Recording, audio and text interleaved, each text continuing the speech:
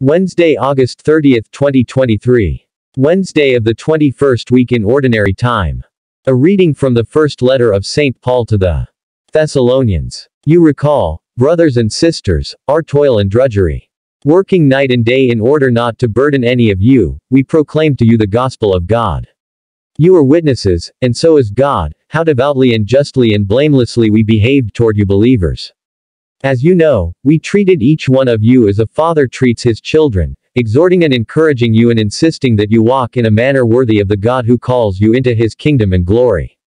And for this reason we too give thanks to God unceasingly, that, in receiving the word of God from hearing us, you received it not as the word of men, but as it truly is, the word of God, which is now at work in you who believe. The word of the Lord. Responsorial Psalm. Let our response be, You have searched me and you know me, Lord. Where can I go from your spirit? From your presence where can I flee? If I go up to the heavens, you are there. If I sink to the nether world, you are present there. Response. You have searched me and you know me, Lord. If I take the wings of the dawn. If I settle at the farthest limits of the sea. Even there your hand shall guide me. And your right hand hold me fast. Response. You have searched me and you know me, Lord. If I say, Surely the darkness shall hide me. And night shall be my light. For you darkness itself is not dark. And night shines as the day.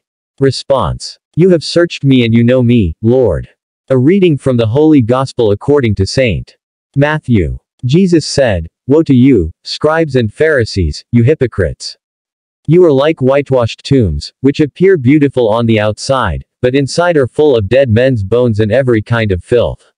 Even so, on the outside you appear righteous, but inside you are filled with hypocrisy and evildoing. Woe to you, scribes and Pharisees, you hypocrites! You build the tombs of the prophets and adorn the memorials of the righteous, and you say, If we had lived in the days of our ancestors, we would not have joined them in shedding the prophets' blood. Thus you bear witness against yourselves that you are the children of those who murdered the prophets. Now fill up what your ancestors measured out. The Gospel of the Lord.